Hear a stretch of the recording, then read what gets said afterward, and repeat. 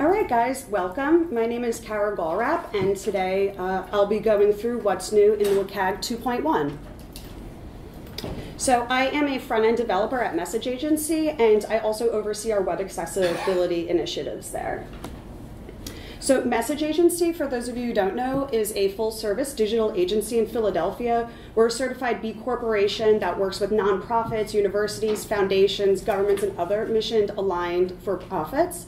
We're also a social enterprise that helps nonprofits use technology to enlighten, educate, engage, and enact change. So a little bit about me. For the last 10 years, I've worked primarily in the education technology space. In the past, I've developed digital literacy curriculum for students with learning disabilities and designed a learning platform that focused on adult literacy and English language learning. So with a personal mission to create an inclusive web, I'm an accessibility advocate, and I'm here today to help you guys fight this good fight. So I'd like to give a little bit of an outline about what we're going to be talking about today. We'll start with a quick overview, and then we'll go into who was the focus for the WCAG 2.1. Then we'll also talk about how does this affect me, and then how long you have to get all of these new things in your sites up to speed. And then we'll actually go into the breakdowns and additions of what's new in the WCAG 2.1. So the first thing is the WCAG 2.1 is an extension of the WCAG 2.0. It's also, the WCAG 2.1 is also an official W3C recommendation. So for those of you who don't know what a W3C recommendation is, it's basically a web standard. And a web standard goes through a very rigorous process to become so. So we're not actually going to go through this diagram, but I just wanted to give you guys an overview of what, much like how a bill becomes a law, this is how something makes it into the WCAG. So it's a very rigorous process, and if you'd like to learn more about it, you can learn more about it on the W3 website. So also, real quick, the WCAG 2.1 is backwards compatible. So if your content conforms to 2.1, it also conforms to 2.2. And in terms of structure, the WCAG 2.1 still follows the same levels of compliance. So level A, level AA, and level AAA. So also one thing to keep in mind is that in order to meet full page conformance requirements, that now includes all pages and all variances across breakpoints. So basically you have to make sure your mobile and tablet displays are just as accessible as your desktop views. So who was the focus when we were creating these new standards? So first it was folks with cognitive and learning disabilities. Also, people who have low vision, also senior citizens were a big focus in this, and then also mobile device users. So how does this affect me, and how does this affect the organizations that we work for? So, are you updating your accessibility policies? So the W3C recommends that organizations adopt WCAG 2.1 when they are looking to update or create accessibility policies. In addition, some organizations may require WCAG 2.1 conformance from third-party vendors.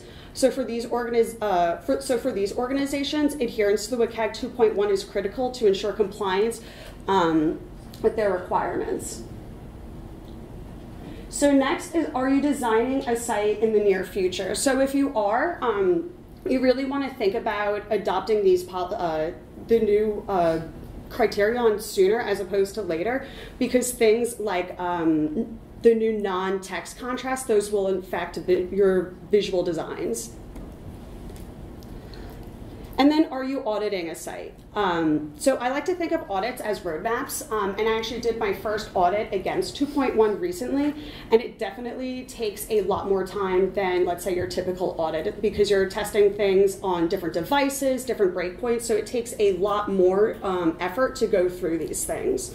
So, and since I like to think of these things as roadmaps, if you are thinking about either redesigning your site in the future or doing considerable development work, you're going to want to try to bake in these new success criterion when you're doing that. So how long do you have to actually bring all these things together? And it actually depends from what my research has told me. So at the time of this presentation, most laws like Section 508 and various international laws, they only require your site to be 2.0 compliant. But it could vary by state, sector, or institutions. So for example, California's government website requirements indicate that vendors can use WCAG 2.0 or the latest version of WCAG.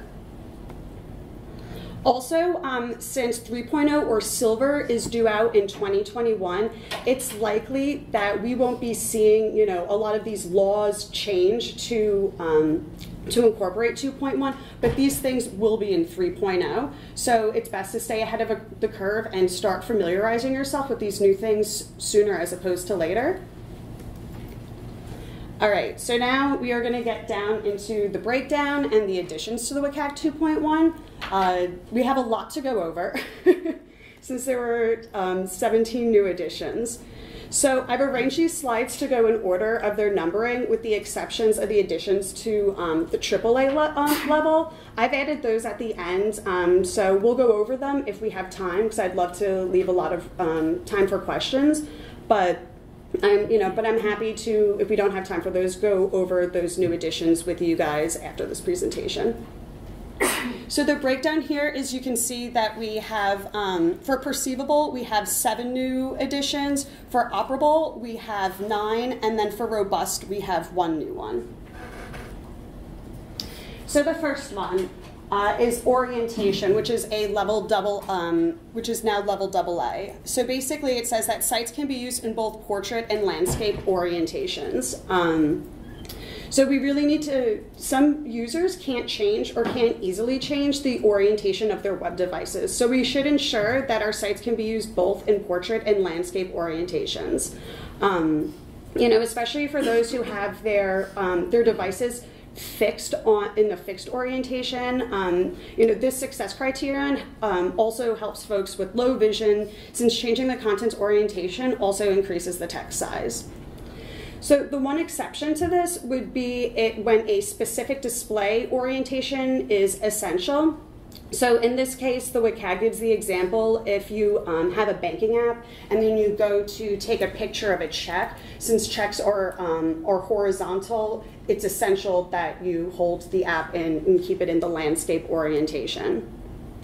But the great news about this is most of our sites now should have a responsive design and framework in it, so you're probably already meeting the success criterion. So the next one is identify input purpose, which is also a level AA. We should help browsers automatically fill out our forms. So when we use the HTML autocomplete attribute, we're helping those with either dexterity disabilities who have trouble typing, users with language, memory, and executive functioning related disabilities who may take more time to process information and the directions asked of them, and also literally anyone who hates filling out forms. And this is what that would look like in your HTML. So all we have to do is add the autocomplete feature, and then you can look online. Mozilla has a great guide for it of which autocomplete attributes you can add to make your forms a lot more user-friendly. So the next is reflow, another level AA addition. So this says that content can be presented without loss of information or functionality and without requiring scrolling in 2 dimensions for either vertical scrolling content at a width of equivalent to 320 pixels, horizontal scrolling at a height equivalent to 256 pixels, and also users should be able to zoom in up to 400% on desktop browsers. So in layman's terms, your site and its elements must be responsive. The exception would be for anything that loses its meaning if it were to collapse into one column, like a map. This success criterion is a huge win for user experience and those with visual disabilities who need to zoom in to read content. So as you can see, this is your desktop view, But then if you zoom into 400%, it collapses into the mobile view. So you know, much like the previous one, if you're already using a responsive framework on your website, this really shouldn't be a big issue. So the next is non-text contrast, which is another level AA edition. So your elements like buttons, icons, and infographics now have to meet your color contrast minimums. This includes the elements focus states as well. And this could really impact, if there's any designers in here, this is probably what will impact your work the most. Typically when I'm working with designers, we've always had just like, oh, like make sure your like text has the right contrast. But now even things when you're putting together stuff like infographics, those things also need to meet the color contrast minimums as well. So like this infographic here, it's really pretty and it's great, but it's very light. So if you were to have this on a website, you would really want to use darker colors like in this infographic here. So the next one is text spacing. So users must be able to increase the line height, spacing following paragraphs, letter spacing, and word spacing without losing content or functionality.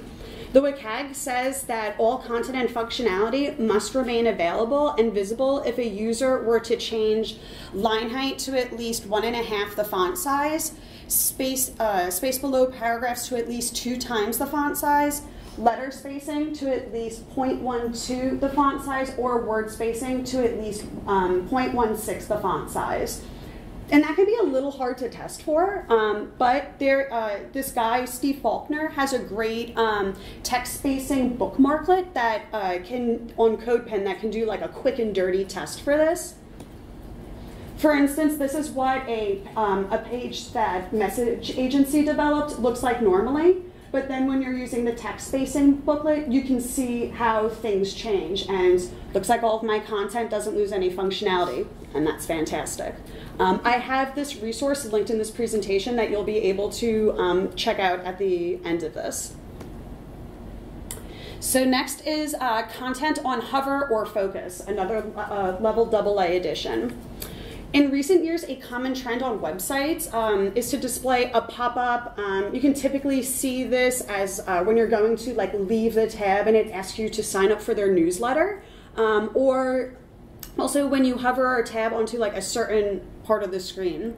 If there are areas of your site that when new content appears, if a user hovers or tabs onto an element, you have to ensure that the content can be dismissed without removing their pointer or tab onto another element, that the content will not disappear if the user moves their mouse over it, and the content will remain visible until the hover or focus trigger is removed, the user dismisses it, or the content is no longer valid. This lets users who increase the size of their mouse cursor or users who have low pointer accuracy see content unobscured and easily dismiss unintentionally triggered additional content. This also grants users who have cognitive disabilities adequate time to perceive additional content that appears on the screen.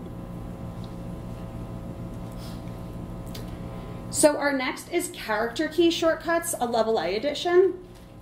So as so basically, if you have a keyboard, a one-key keyboard shortcut, you have to have the ability on your site to be able that shortcut can either be turned off, or the shortcut can be remapped to use one or more non-printable keyboard characters like a Control or Alt, and the shortcut is only active when the component has focus.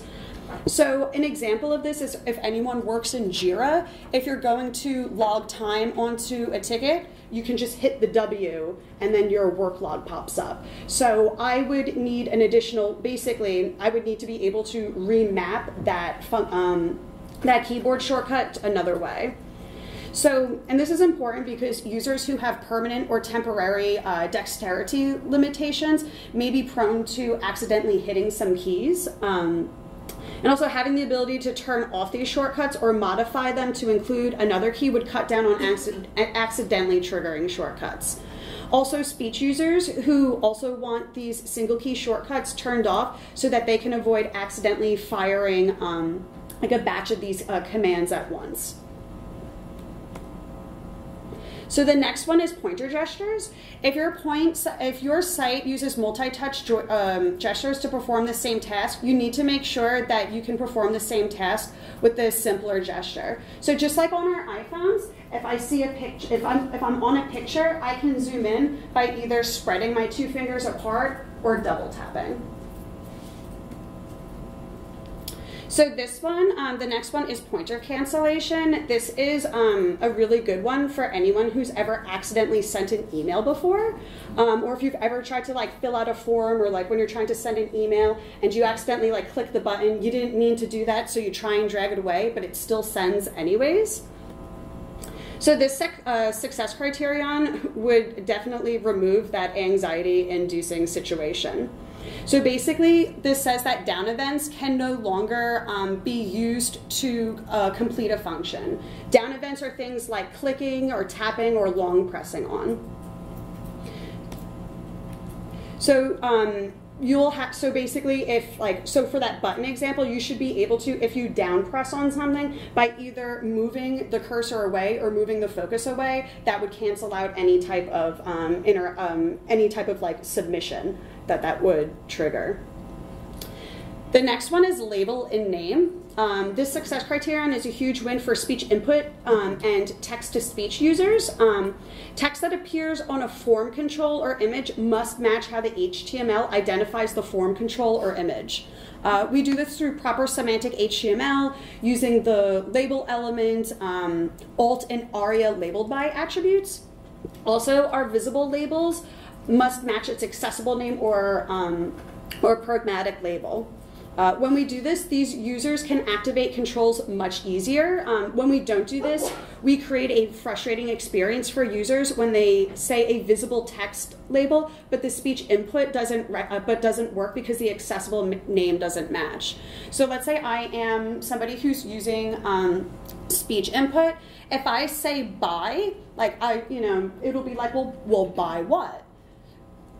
So you would want to have something like, instead of just buy, buy teapot or buy coffee maker instead. Also, so the next one is motion actuation, which is a level A one. Basically, your site may let visitors use certain motions to perform a task, like if you shake your device, it will undo text that you've inputted, that you've just typed. If your site makes use of motion gestures, you must provide a way to make the same functionality available for users who can't, won't, or don't want to perform motion gestures.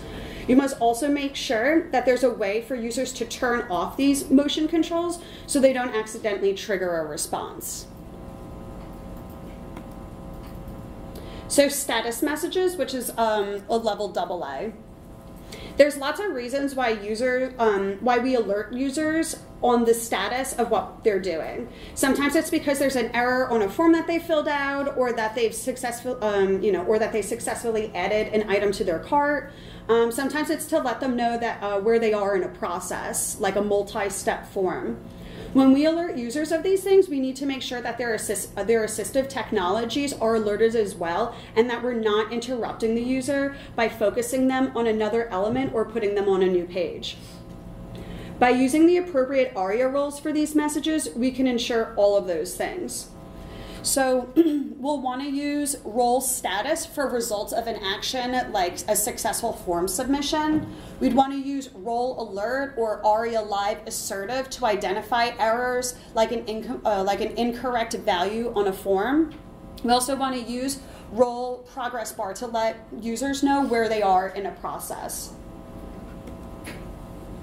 The next is identify purpose. So our HTML should provide context, purpose, and meaning of symbols, regions, buttons, links, and fields. For example, users who have a cognitive disability might find it difficult to concentrate if there are many sections on a page.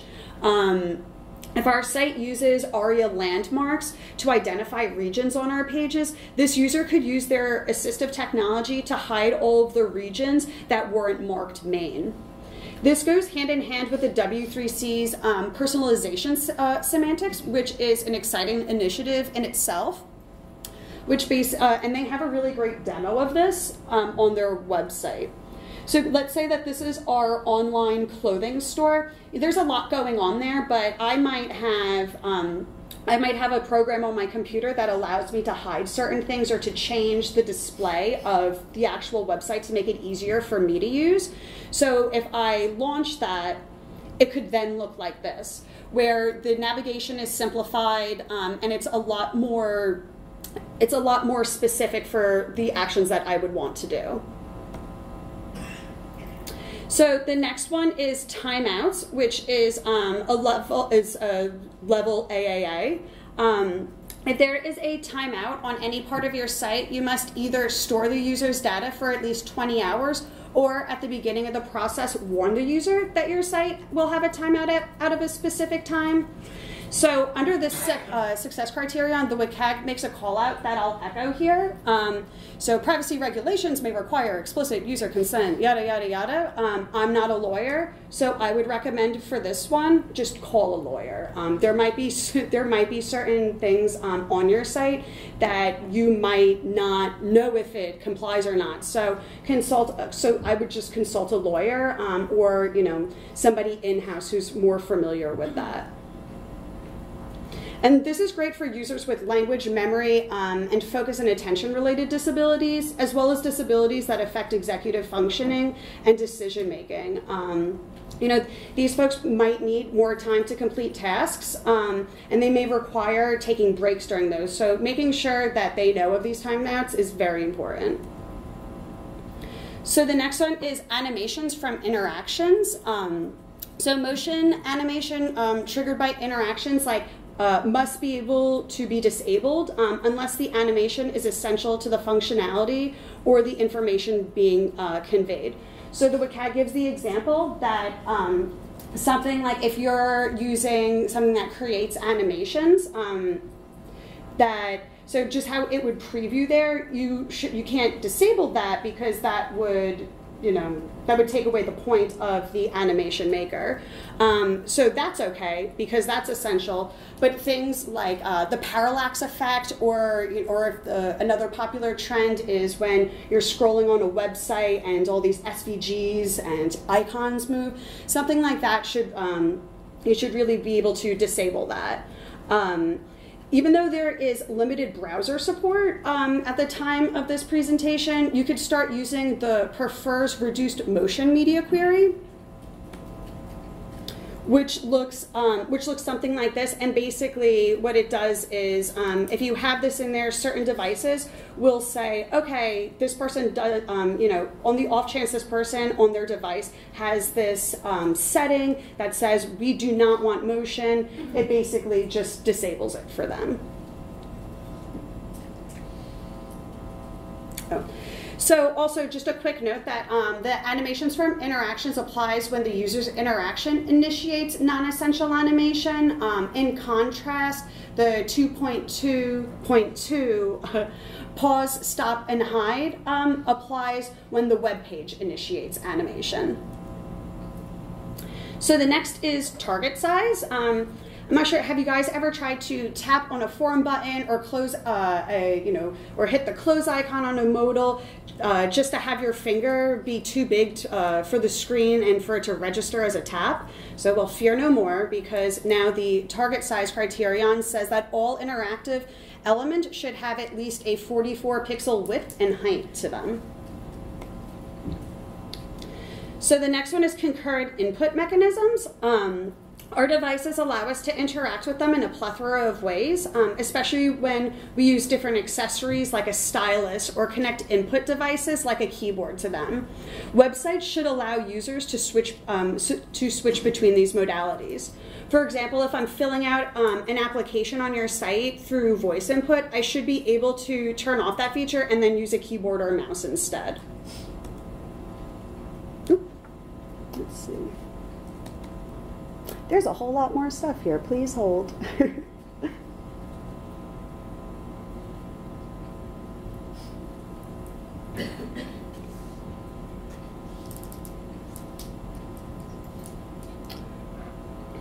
So we've gone through a decent amount of these. I want to start talking about if anybody has any questions about what's new in the WCAG 2.1. I'm interested to know, like, what are the tools you use to audit websites? Sure. What type of tools I use to either test these types of things or when I'm auditing sites. So there is a lot of really great free resources out there. So some of the things that I use, Google Chrome has a lot of accessibility developer tools that you can go in and use. There's also the Wave, Chrome, and Firefox extensions, which are really good. I'm also a really big fan of the Site Improve widget because when it's scanning a page, it breaks out the when you're failing something, it breaks it up by responsibility. So it's like, oh, well, this is like the developer responsibility, or this is like a content author's responsibility. So things like that are really helpful. There's also the text spacing bookmarklet, which is really helpful. You can also use. I also have started using the VoiceOver app for people who have Apple devices. There's a lot of accessibility features already baked into there. So if you're ever interested to see what a person who is using a screen reader is using, you can, if you have a Mac computer, you can launch the VoiceOver app, and it's pretty insightful for like, especially if you're a developer. You're like, oh, well, actually, I have a, as somebody who is, if they're blind and they're going through this site, they're going through a lot of content or a lot of information that they just don't need to. So all of these are really good tools. Also, the WCAG has a great evaluation tool that I personally use when I'm going through an audit.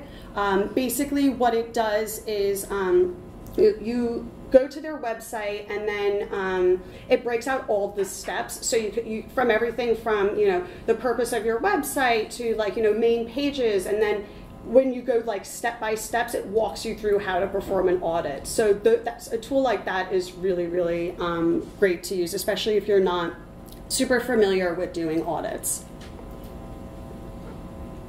Yes? I had a question specifically about the color contrast for all the things, especially for the infographics. Sometimes that's coming from like a content author as an image, and then it has text.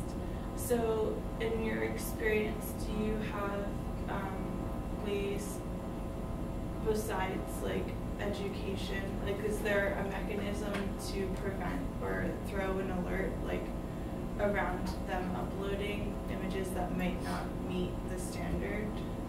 So I'll tackle that in two parts. So the first is definitely training whoever is putting that together that these are standards that we need to meet. So training them on color contrast minimums and all of that stuff. The second part is just like we have alt text for when we upload certain images. It's the short description. There.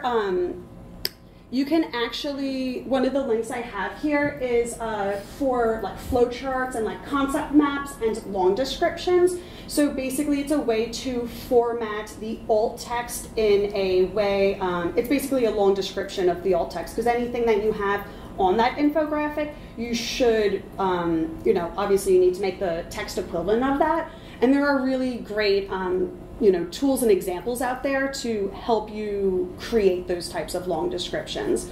So even things like I've seen on whether it's employee focused websites or like HR websites where they're talking about like organizational structure and they show flowcharts and stuff like that. So even your flowcharts would go into things like this. You'd have to write a long description for, but it is. But in terms of like having that, meet the text the non-text contrast.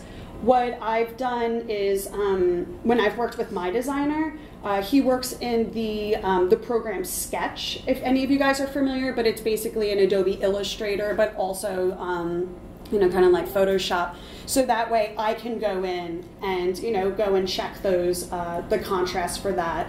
I also know that there are a few Sketch plugins that you can get that, that actually like tests it. I personally haven't. I found it more complicated to use those plugins, and it takes a little bit longer to like structure the layers right. So I just do it manually. But you know, in terms of if there's a tool that I'm aware of that when you upload something that would scan it, I'm not sure, but I'm confident that there is probably one out there. I'm just, you know, at the time of this presentation, I have not encountered one of those. Thank you. More questions? Yes. Maybe a little bit out of the bounds of this, but since we're asking questions, sort of along with the text or the text versions of long things. If you come across any really good, I work at a university and we have lots of PDFs that I have to deal with. Have you ever, so we use Siteimprove for sort of the actual web page part of everything. If you come across something that's a good tool for auditing PDFs? Yeah, so so the question was if there's a good tool out there for auditing PDFs. Adobe, the Acrobat, actually does a pretty good job. Okay. Yeah, they actually do a pretty good job at that. You can also, they're also on the WCAG website or the W3 website. I'm fairly confident there is a tool there that that can scan your PDF. Scan your PDFs. A lot of times, I mean, it's fairly good. I've used one. It was like the #1 Google, you know, result for when I was like PDF accessibility checker. Some of them are, you know, riddled with ads, so you know, kind of like user beware. But yeah, there are some tools out there that do it. If you are a very PDF-heavy organization, which, you know, I'm assuming most organizations can be, what I would likely do is create a PDF template of sorts, run that through a checker, and then all PDFs moving forward use that template. So at least, you know, when you have time and you are auditing PDFs, you maybe can go back and fix certain things, but at least moving forward, the PDFs that you're creating, at least you know are accessible. Great. Yeah, no problem. Doesn't it Siteimprove also checks for accessibility for PDF files? It does, but the way we're using it, it'll go through and say you have all these PDFs and these PDFs have problems, but then it doesn't really go in depth about what, it'll just say there's not labels. The PDF seems a lot more complicated to deal with. And, I mean, web pages, there's sort of like there is the code behind it. A, B, C, D, and you just, you know, update the stuff, whereas PDFs are wild.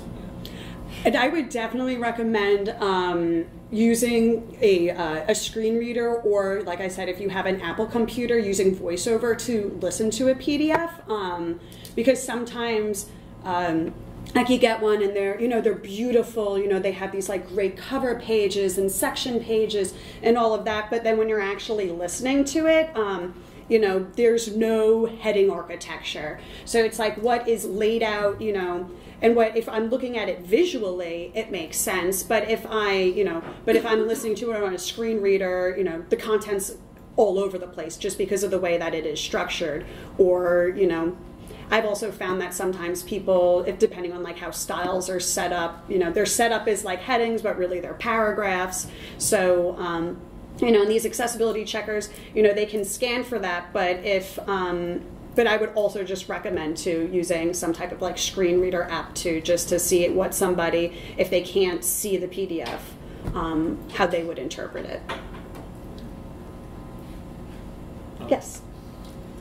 I mean, I worked with accessibility for a few years. Like the biggest drawback about all these tools is that like they scan probably like at the maximum like 73% of the guidelines.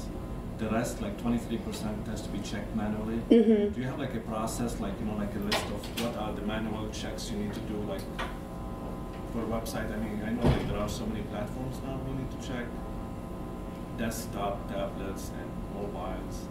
Is there like any list like to go through this? So the question was, is there any type of list to that you can go through to know what is the manual checks and when you have to manually check? At least to follow the AA guidelines. I don't have a list offhand, but I do.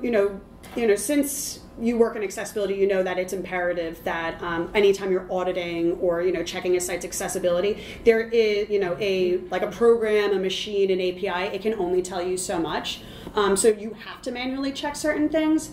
I mean, especially with a lot of these 2.1 editions, you have to manually check them. I have not encountered a tool yet that does automatically checks these things. I'm sure they're rolling out with them, but a lot of them just require manual checking, because even with stuff like alt text, a tool can tell you that you have alt text on an image, but it can't tell you if it's meaningful. So most of the time, like when I am auditing or checking for accessibility on a site, like even though it will tell me that, oh, okay, like I passed this, I always check, like with the Wave extension, it'll give you like the little icon and then you can jump into the source code where it is. I still always check that. So if is there a list that requires manual checking? I personally don't use one, just because I manually check everything, or most things. So, but especially things like tab order and focus order, something like that, you definitely have to manually check. So basically anything that has to do with, like, I don't know, structure or interactions, I always know that I usually have to go in and manually check those things. But I mean, like the point, if you have, let's say, a 500-page or 1,000-page website, Mm-hmm. right? And we know that the content editor also, they can easily violate accessibility. I mean, how do you go through 500 pages to audit a website? So what? Slowly. Yeah. I mean, also too, if like you have, how many types of pages do you have? Like, if, like for example, if a site has a landing page, listing pages, generic pages, I will look for all these different types of pages or different types of components that I know are like reused on these 5,000 pages. Because you're right, there's, having to manually go through all of those, that's an insane task and, not really feasible, or, but when you can identify the different types of page structures and the different types of elements or components that are used throughout those 5,000 pages, and you can check those, and those patterns, then you don't really have to check all of the pages. In terms of the content editors, I've seen some really atrocious things in the WYSIWYG and a lot of really horrible, just atrocious violations.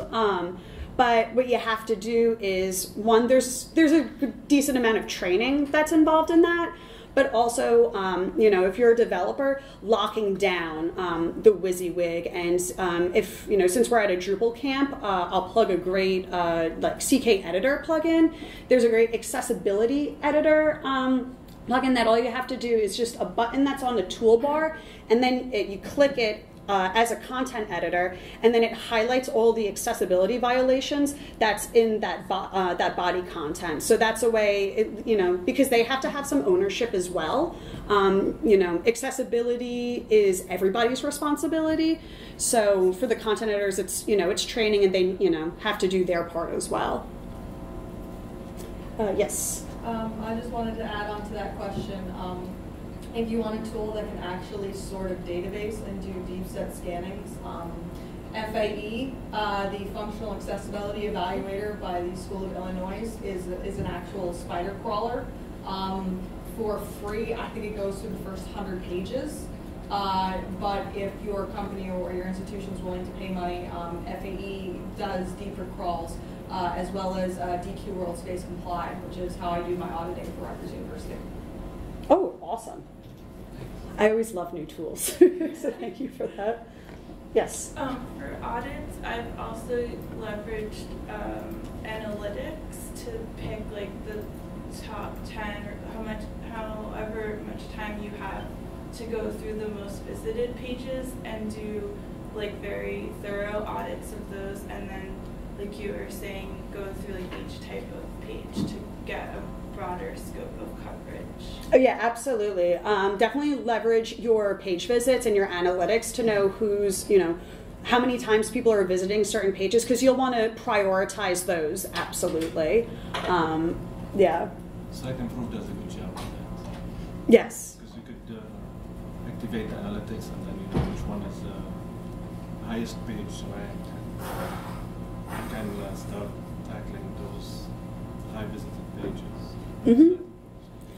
And then also too, when you're auditing a site, it doesn't always have to be this like big major lift where you're going through things. I mean, initially it will be, but anytime if there's a if you have like ongoing development work, or if if there is a design change or any type of development change, you'll want to just scan whatever pages or whatever components that affects, so that way you know that you're always staying up to compliance as well.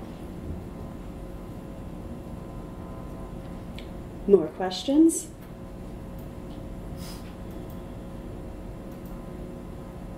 Anything about web accessibility in general, or? I have a quick one about the text spacing, Mm-hmm. line spacing. Was that a requirement that you're able to switch into that, or in the design phase are we going to be required to have sort of this big spacing and? That's just basically the user needs to be able to change those things if they want to. So I would imagine if you, if you're a developer, like front-end person, and you put like the important on a text property, that might, using the important flag is really never a great practice, but, a user might not be able to switch that text property then, so you'll want to avoid certain things like that. But yeah, it doesn't mean that you have to have, your letter spacing or anything wild like that. That would make, I'm sure, every designer's skin crawl. Yes? So I work with a lot of very overly expensive agencies in the city, and we receive a lot of designs where I believe that they've never even looked at anything like this. Do you have any suggestions on how to maybe sort of Jedi mind trick them into making sure that they're doing a little bit more before they hand over designs, and not just focus on what might be pretty or the newest thing? Mm-hmm. Parallax is everywhere, but never have they ever even spoke about, well, maybe we need to turn this off or disable it and things like that. You should make accessibility a requirement, especially if you are, you're working with agencies. Make that, don't wait till phase 2, or don't make it an afterthought. You have to, you have to manage the conversation and to make it a requirement. So when you do get those designs, you can go back and say, hey, I'm not sure about this text contrast, or have you, wondered why, or have you tested why, it takes a mouse user 1 click to get to this page, but it would take a keyboard user, 7 tabs to get to the same thing. So, and it can be, but also maybe work if you're in the position to, try to seek out certain agencies that make accessibility, a requirement and have initiatives in that, and also have experience with it.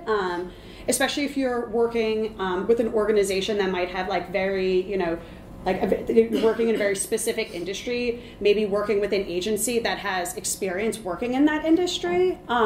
If you have in-house designers, it all comes back to training and communication.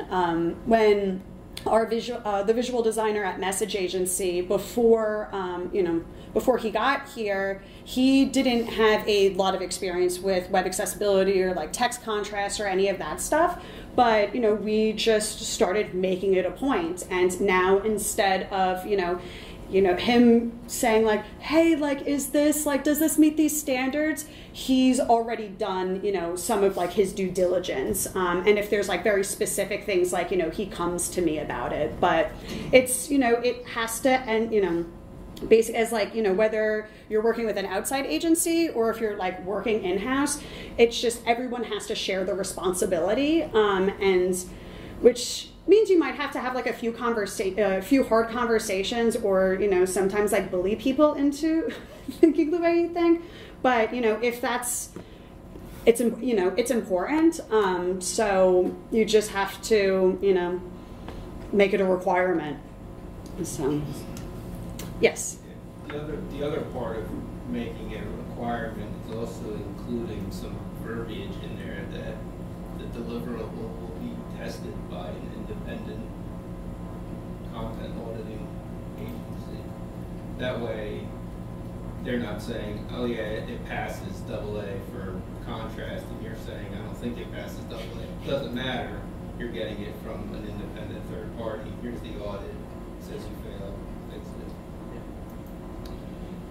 Yeah, and depends what you're getting too. I mean, if you're just getting like mock-ups or whatever. I'm a product of being totally decoupled. So the marketers at unnamed large pharma company in New York City receives these designs from WPP type agencies, all done and contracted with them. We get sort of a build kit where we have our hi-fis and everything like that come over, and then that's kind of what we receive. So we're trying to move ourselves farther up the ladder with things like UX audits and accessibility audits to be earlier in the process, because like I said, a lot of these guys are looking at the flashy and stuff like that. Mm-hmm. And like we're trying to explain, like, we're healthcare.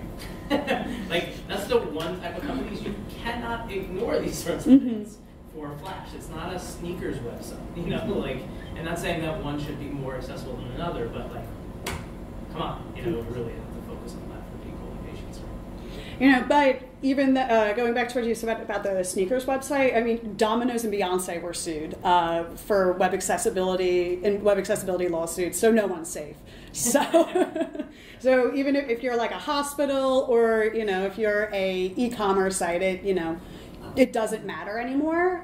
So because we're public accommodations, if you had like a physical store, you wouldn't tell somebody in a wheelchair like you can't come in here, or a blind person you can't come in here. So we can't do that online. But yeah, definitely. I would definitely make it a requirement and make it clear up front, like, this needs to be tested, or, like you suggested, like have it audited by an outside company. If the threat of that. So just let you know, when the designs come in, we will be auditing it for accessibility, and, up to at least of this measure. So just don't even waste your time sending anything over that's not. Yeah. That should be in your SOW or your project agreement or whatever you're using. That all the deliverables must pass the CAG 1L. Signed by the lawyer. So we have a lot of lawyers.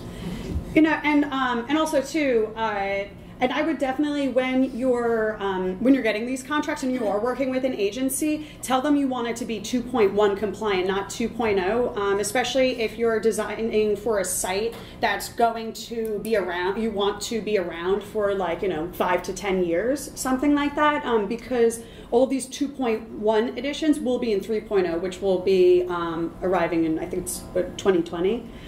So you'll just get ahead of the curve, and it'll be less work that you then have to do later on. So I would make it clear to, especially if you're developing new sites, or or if you're designing new sites, to get the 2.1 baked in right away. Anybody else have a question?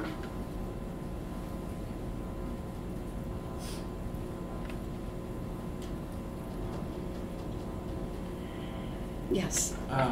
So this is maybe more mundane or basic question, but you talk about the interactive elements have to be a certain size, 44 square.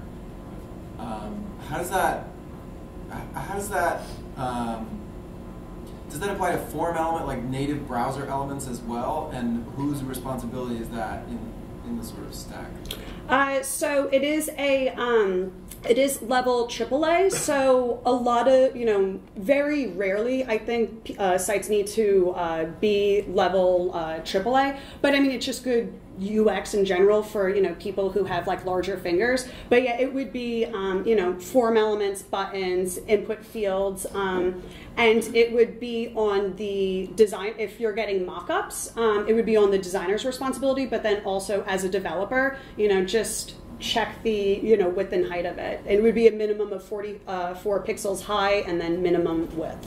It's like I'm just thinking about like checkboxes and radio buttons and what a nightmare those are on mobile. Even I don't consider myself to have large fingers, but I cannot hit, like, it must be 10 pixels square. Yeah, or even just like the focus area of it. So even if like, let's say like the checkbox is not is not 44 by 44, the tappable area would be. So and you guys might have like run into it. You're able to like click on like the label of it, and then that's what makes it the active state. So something like that as well. Counts. Yeah, so that I would imagine that counting. Yeah.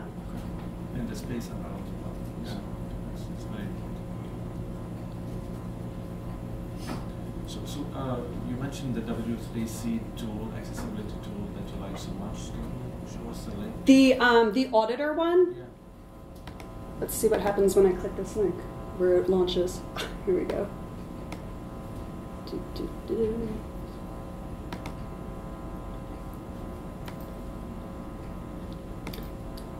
So this is really cool. I love using this thing, especially when I was first started auditing. I definitely used this to help me ramp up, and it helps me give like a tree of like what to look for. So you can just like define the scope. Here you can hit your conformance target. Explore websites, so you can even check like what technologies are relied upon. It gives you some additional area to like variety of web page types, essential functionality of the website. And then in here, let's see, select a representative sample. So you can, like here, you can put the website URLs here, so that and you'll see in like the next step, so if I put, just for lack of a better URL, so search page, and then you can put a randomly selected sample there. So then when you go to audit, so you can go, and here's like the non-text-like content. So here's like all the different types. And then you can say like not checked, passed, failed, not present, cannot tell, add some notes in here. And it like breaks it up too. So since I put that I'm trying to target level AA, I'm not going to see anything for level AAA. And then, yeah, it goes through all of these guys. So, and then if you're not sure exactly what it is, you can click this button, and then you can see the criterion text, which is really helpful. And then if you want more information, you can go to the understanding then how to meet links right on the site. And then in the next step, this is like the report findings, executive summary, all of that stuff. Here are all the things that we just went through and checked out on our website. And then I think the view report's the last step, where I can just download it all. So it's a really easy way to go through a site, especially if you're not super familiar with how to audit a site. It just gives you like a really good structure on how to do it, and a process if you don't have your own. So I recommend this one as an evaluation tool.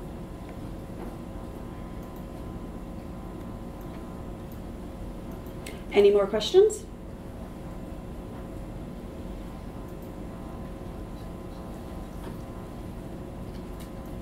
Well then, class dismissed.